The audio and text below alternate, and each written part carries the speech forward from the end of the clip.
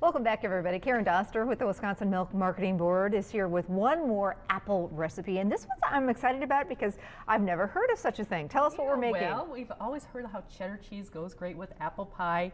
Cheese, which is savory, and sweet apples go really well together. So this is kind of a sweet, savory bread called cheddar cheese apple bread, using fresh, apples that are seasonal, cheddar cheese, which is nutty and kind of a rich flavor in there, and it's almost like a banana bread in a way. So you can have it with soups and fall dinners, but you can also probably have it for breakfast too. So it doesn't need to rise. It's a quick bread too. It is a quick bread. I like yes, that. Yeah, and it's really simple to do. So you will first want to have your oven set at 350. Okay. I'm going to be using some Macintosh apples here. You can use that. That's a good one because these are apples that you want to cook down in the batter. And also I have a Gala apple, so there's a couple different varieties that you can use. Okay. So we're going to start with our batter, but you're going to take some dry ingredients. Okay. There. Flour. And 2 cups of flour. We have 2/3 cup of sugar, a little baking soda and baking powder, and a little bit of salt. Okay. Okay. And you want to mix that together. So it looks like most of these ingredients you probably already have on hand. That's right. It's a real simple, basic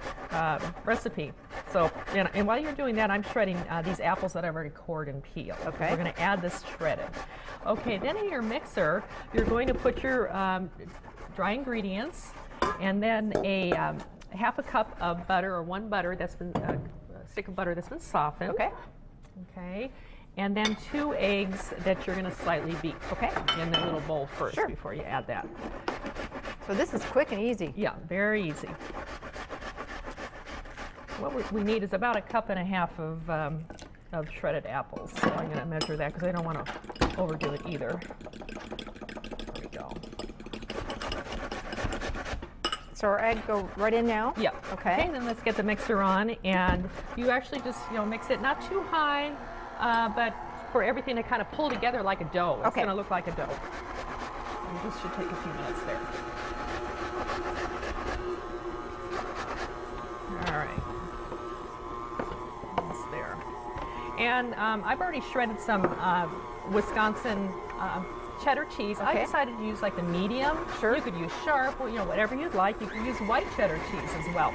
That's available out there as well. So whatever you'd like to do, whatever you have on hand would be fine. Do you have to kind of form this with your hands, or will it pull together automatically? It will pull together once you put everything else in there. Okay. So I would get that a little bit higher there. Okay.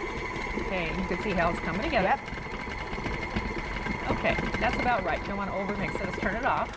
Okay, now what we're going to do is you're going to add your 1/2 cup of shredded cheese.